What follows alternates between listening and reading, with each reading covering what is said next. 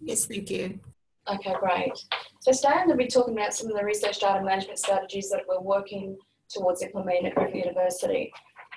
So first of all, I'd like to acknowledge the traditional custodians of the land from where we're meeting and pay respect to elders past and present, and also to extend that respect to all Aboriginal and Torres Strait Islander people. So today I'm presenting a snapshot of a very much larger evaluation to understand the research practices of our health and medical researchers at Griffith University. So this work was done, it's part of an ongoing evaluation, so we're still producing outcomes and publications from it of health and medical researchers, and it's specifically within the Menzies Health Institute of Queensland. So this research has been a collaborative effort, and it's between myself, which is from the library, it's also due from e-research services, and of course Menzies Health Institute, and also to some senior health executive members. So Griffith at a glance, we top 2 globally. We have over 50,000 students. We have over 6 campuses throughout Southeast Queensland, 200,000 alumni, and an extensive network of research institutes and centres. So right now I'd like to thank my colleague Malcolm Molsky, who is Director of E-Research Services, for coming up with the title of my presentation. So it's a variation of the phrase, "Is the economy stupid?" It was used by James Gaville, which was Bill Clinton's campaign manager for his successful candidacy for 1992. So for the context of this presentation, I think Malcolm is right. It's easy for organisations and for libraries to sometimes forget about the research because we become so focused on the end goal of sharing and long-term preservation functions around data. And if you're unsure, Malcolm's not with the glasses. So Malcolm was in the audience when I presented this. He had no idea. He was delighted. So for some researchers, data management activities and practices which support long-term preservation, access and reuse is quite overwhelming. Often researchers have competing priorities. They're teaching, they're marking, their grant applications or promotions around school committees, and then there's research as well that they're supposed to be doing. So they've got all this going on, but there's this general expectation that academics are supposed to know or at least heard about some of the national or international agendas that might have possible impacts on how they conduct their research. So for example, the whole data reuse conversation. Also too, they've got requirements now from some publishers to make the data sets available when they upload their publications. And there's the whole open access, open science, open data movement. And what about the productivity report released by the government? Will that have impact on our researchers and how it is that they're meant to conduct their research and what they're going to do with it at the end of their research? So the researchers are busy working away, and they're doing their research according to the NHMRC guidelines. But there's all these other things going on that I've just mentioned that they're not really entirely sure about. So at Griffith University, we have a best practice guidelines which describes the attributes of responsible research practice and the expectations from both the Griffith University researcher and also too from our university itself. But rather than the guidelines being mandatory, they're actually just recommended at this stage. So at Griffith, we want to understand research data management practices of our researchers to learn more about what it is that they're doing with their data. So our study aims, we wanted to identify the gaps, needs and competencies of the group. We wanted to inform research data management training and development from the outcomes, and also to encourage greater integration and reuse of data itself. So to do this, the investigators, we designed a survey base in consultation with the Menzies Health research leaders. That was very important. And we also did a review of similar published literature. And the data was characterised, so we did it via online survey, and it comprised of 5 different sections and characteristics. And we also too related it to the various stages of the research life cycle. So our study included members from the Menzies Health Institute, Queensland, which is a translational and multidisciplinary research institution, and it has 4 key drivers, so that's 4 focus points, and that's around health economics, disability rehabilitation, healthcare practice, and infectious diseases. As a result of the attending e-research, my colleague Michelle, she actually did a few electronic posters, so if you wanted to go to the website and have a look at it, you're welcome to post the meeting. So she's talking more about research data to share and not to share, and also to create, organise, keep and find data management practices of health and medical researchers. So overall we had 81 participants from the study, and we can see a majority of them came from medical sciences, followed by applied psychology and the nursing and midwifery. We can also see that most of the academics, the people who responded to the research survey, followed then by the research fellows and HDR candidates. So as part of the survey, we specifically asked participants if they had a data management plan for their current research. So of the people we interviewed or surveyed, 30% said yes, they did have a data management plan, 26% were unsure, and 44% said that they didn't know, they weren't aware. So, and I don't know if you can see that clearly on your screens, everyone, but basically the people who did say yes, 95% of them agreed that it was good research practice to have a data management plan. Of those who said no, they didn't actually know what a data management plan is. So in general, the Australian Research Code for Responsible Conduct indicates that they're required to maintain the research data for a minimum of 5 years. That's from the first publication date. So in this slide here, it tells us a lot of information, but it tells us where the researchers are storing the research data at key time points in the collection and analysis and preservation stage of the research life cycle. So the red bars indicate that the majority of researchers store their data on personal devices, desktops, laptops, and also to removable medias like USBs and external hard drives. So it was quite concerning, for as we know, computers fail, they crash, they get upgraded. We know that hard drives go missing, USBs are mislaid. So, but what we find interesting, and what I'd like to suggest is I don't think that these research storage behaviours are typical to only Griffith University, and nor are they typical to just the health and medical research community. So based on this information, we were able to tell straight away that we really need to make a more targeted effort on telling researchers about where to store their data and how to do it safely. And so I guess what does all this mean? So our findings have indicated the researchers are actually struggling and identifies that assistance is required with particular tasks associated with creating the planning stage of a life cycle. We also too found that there is some level of uncertainty in relation to research data management, and this obviously provides us with an opportunity to work closer with the group in developing targeted services. Our findings also provide us with the confidence in where we should be directing our efforts. So in this example, the graph indicates specific areas of interest that researchers are willing to engage with. Excuse me. Allowing us to provide that targeted support on what it is they need to know about research data management in the health group. So the top 3 data management practice, ethics and governance requirements, writing data management plan, and then the services for data storage and backup during active projects. So this can be a topic for initial direction in applying that to the group. And of course, the rest of the remaining ones we'll also address at some stage. So let's say it is a work in progress. So by listening to our researchers, we're kind of taking a bottom-up approach, and from LLS, we're trying to take this information on board, and then we're going to use it, to inform our training strategies moving forward. But we're achieving this in partnership with Office for Research and also to the Health ECR representatives. The Dean Health for Research asked us to become involved, and also to the research services. So the collaborative approach is quite ideal. So a couple of the strategies that we've done so far. We held a Menzies symposium, so we actually invited external members to come and talk to our community, the health and medical community, about what it is they needed to know. So we had Kate from formerly known as ANS. She spoke about the ethical and legal issues around sharing sensitive data, particularly in the Queensland context, because I don't know if you realise, but different states have different privacy agreements. And then with health and medical data also, there's an issue around consent. So it gets quite tricky. So Kate was very helpful in helping them go through quite a few landmines there. She also talked about data sharing and the publishing funding requirements. We also had a speaker coming from QSIF, that was Jeff Christensen, and he spoke about the national health facilities and high computing services that are available to researchers, because often research or data health researchers have a lot of data to crunch, similar to sciences. We also had our PVC come, and she spoke about open access, open science, and open data.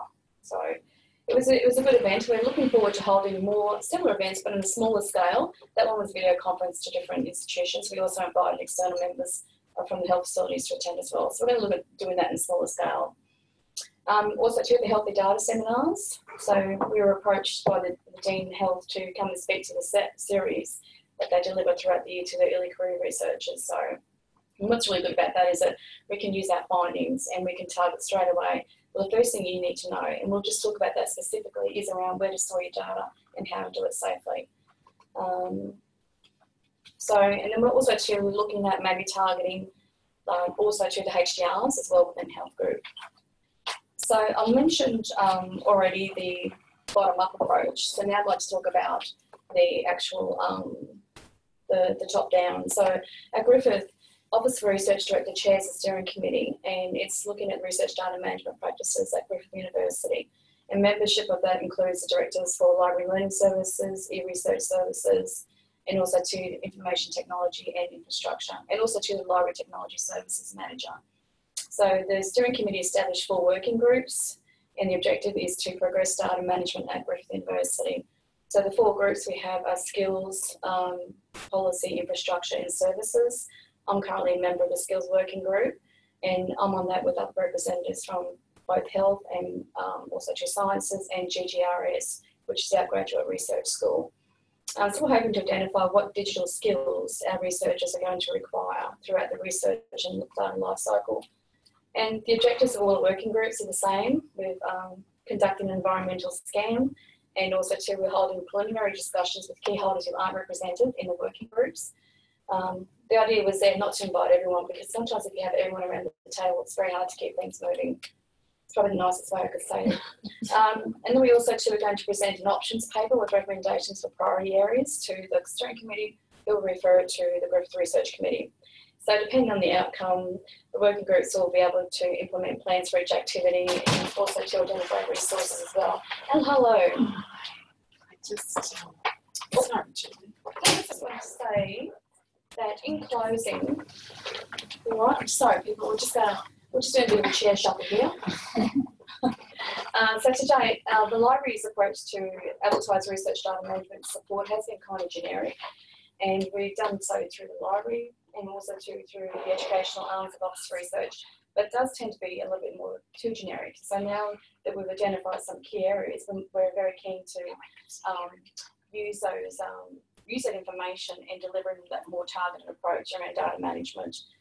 So, and also too, very recently, library learning services, we've had a slight restructure, and so now we have a research support services team which is dedicated to supporting research, which is fantastic.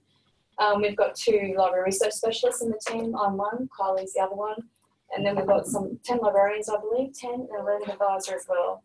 And so, and we're going to be reviewing at the same time too all the research services that we're currently offering at Griffith. And with that review, we're going to look at gaps and overlaps. We're going to look at what works well, what doesn't work well, and then we're going to also try and come up with some brilliant ideas for new research support services and deliver that sustainably as well. And I don't just mean online either. So in taking, I'm winding up now folks, but in taking a bigger picture approach, I'm confident the research findings that show us how the researchers are storing their data, in addition to where they're keen to learn more about research data management practice, in combination with steering groups' commitment to increasing or improving research data management practices.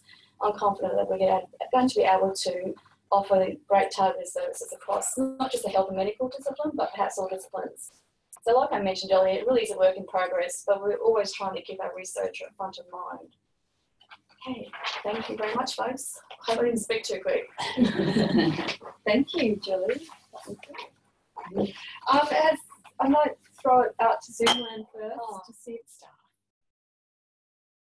face to face. There's the alternative. Oh, well, we haven't worked that out yet. Right.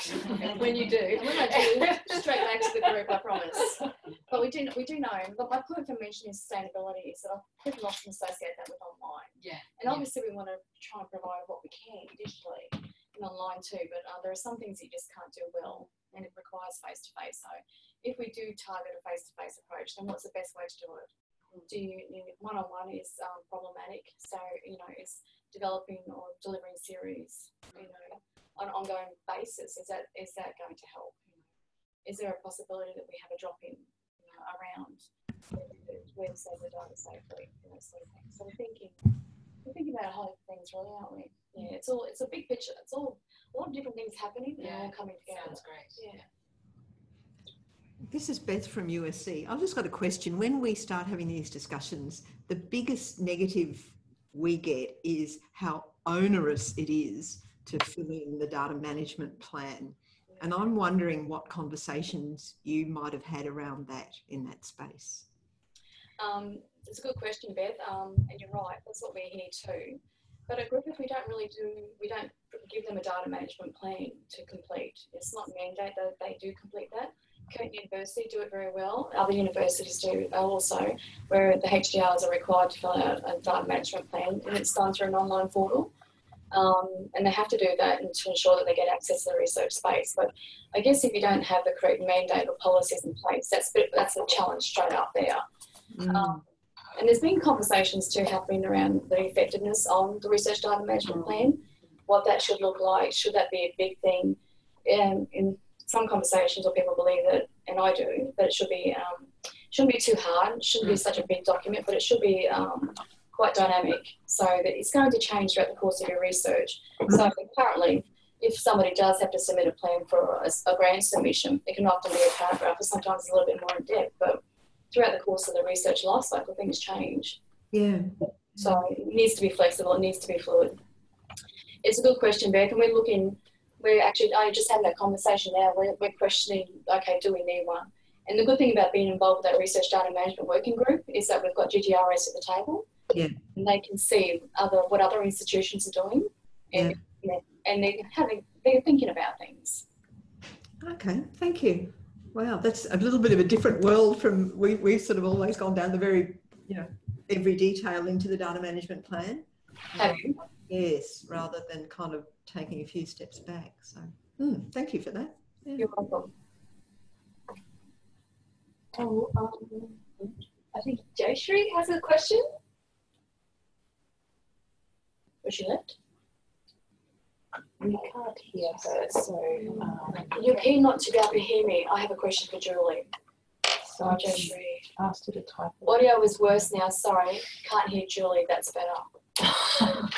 Is it? So is it the microphone there? Jayashree was muted, but she's unmuted now, so it should be okay. Okay. All right. Okay. I think, is that all the questions, folks? Jayashree will already have one. No, can't hear her. I'm good, thank you. Oh, okay. There we go. Great. Did you have a question? No? No, maybe not. Okay. Sandra, did you? I did have a question, and it relates a little bit to Beth's. Would Griffith be prepared to mandate? Do you think you're looking at that? That is a very good question, and I can't answer that. We would be most keen to have that as part of a policy and have a mandate, but that really is for Office for Research to discuss. So as one of those research data management working groups, there's a policy group. So that's Andrea. She's sitting on that. She chairs that one. So she's got her. She's working closely with her colleagues on that, and so. And I'm sure this is like other organisations as well, different priorities at different times for different people and elements. So I know Office for Research, well, her right-hand man, I guess, effectively has been moved to another area. I think it's called now the Chief of Staff from UBC. Sounds very West Wing, doesn't it? And that's frightening, really. Yeah. So that's a bit of a blow for Andrea and moving that forward. But so I guess to answer your question, the library would like to see that. What Andrea's perspective is on that, I'm not unsure. I can't really talk through that. But I think she's keen to. She can see what it is that we're trying to do. And Julie, your presentation was really good. I really enjoyed it. Thank you. I should have said that up front. Oh, that's okay. In terms of progressing now, it seems like you've got a really good collaborative approach. So not just the library, not just OR, and hopefully that makes it more sustainable and exactly better right. buy-in. Exactly right, and that's the whole reason for doing it. And that will come down to the good work between Andrea and Maureen, because they really do. They have a good relationship, and so I think it's when you've got that opportunity to talk across the university with people who matter, then you are able to start at least having the conversations and getting the ball rolling. Julie, it's Jackie here. I've got a question. Is most of the data as spreadsheets, or are you getting other data in other formats? Spreadsheets, yes, they're used a lot. Also most of it is spreadsheets and survey as well, survey results. But that's primarily that. It was also to do with scans and images as well. It's been a while since I've had a look at that particular part of the article. We do have a publication. It's in review at the moment. I don't know if anyone's published a paper, but like that's really quite a challenge. Publishing a paper, you almost like lose the will to live. Not that I'm putting anyone off trying to publish a paper. It kind of is. So I haven't actually. I should be more over that question, Jackie, but yeah, I can't. My findings are our findings. So once it's published or once it's been accepted, can you share with the group? Oh yeah, absolutely. Straight to Twitter. No. Yeah, very happy to share. Thank you. Antoinette here, and thank you, Julie, for that. It'd be nice to share your survey as well, if you could, because sure. Like we're always thinking we might have another survey. We haven't had one since 2012.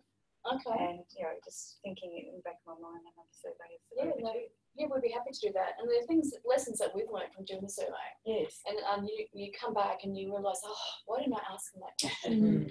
Which always happens. But I do know we asked a lot of questions, so we're going to streamline it. That'd be good, yeah. But another thing I can suggest is if you get an opportunity to do something like that, then do it, because so we've got one set of data, and now we're able to publish from a library's perspective, but also too we're going to publish it from a data sharing perspective as well, and what the perceived barriers are as well for researchers. So my publication, it'll be targeted more towards library services, but there's opportunity to do, cover different aspects from the one data set. So if you can do it with somebody from one of the groups or the elements, it's a lot easier to sort of push through. And because you're learning, and that's the reason why I approach Menzies. We need to learn more about what it is that you're doing, and I'm sure Menzies would like to know what it is their research is doing. So it's kind of like a win-win for both. There's some questions. Do your health researchers have any concerns about protecting Indigenous data? It's from Jayshree. They would have, but I don't know necessarily. They're very protective of their data, full stop. And that tends to come around because of the consent issues. And a lot of researchers are also unsure as to what research or what consent they should be asking at the beginning of their research in order to share their data set later on down the track. So that's something that came out as part of the findings. So that's another thing when we speak to the ECRs and the health group, we can say, well, if you have data and it's, if it's private, you can de-anonymise it, and there are still ways that you can make it available, provided it doesn't have any commercial interest or and as long as it's not doing anything unethical, then you can share that data. But specifically Indigenous data, I haven't really come across that particular issue. But I guess in health context, that's likely to apply. Hope that answers your question. 81 people participated in the survey. I'm just reading the question there, sorry. That's from QUT. So Thomas, he's had to leave. Oh, okay, right, okay. Great presentation, Julie, thanks very much. Okay, great. Cool, okay. Is there more? She's just saying it keeps coming up. Right, okay. That's a very good, actually, we do have a unit now that's committed to Indigenous data. So if you want to have a conversation with me offline about that, maybe sometime I'll go on a week's holiday, but I could certainly investigate that in the Griffith context and have a chat with them and get back to you if you like. I have a question. I should know this. So you said 30% said that they had data management plans. 30%? Yes. Yeah. So I actually think that's quite high. Did you find out whether they were like formal data management plans? That's the question I wanted to ask. Right, okay. They said there were questions at the end of the survey. Yeah. Why didn't I ask that? Yeah. So we asked them if they had a data management plan, but I didn't ask them what it looked like, Okay. or what they're doing with it, and whether they, Yeah. That's a fatal mistake. Sorry. Yeah. Great question, colleague. And she's my colleague. No, that was great. Okay, if we have no more questions, so thank you very much, Julie. Yes.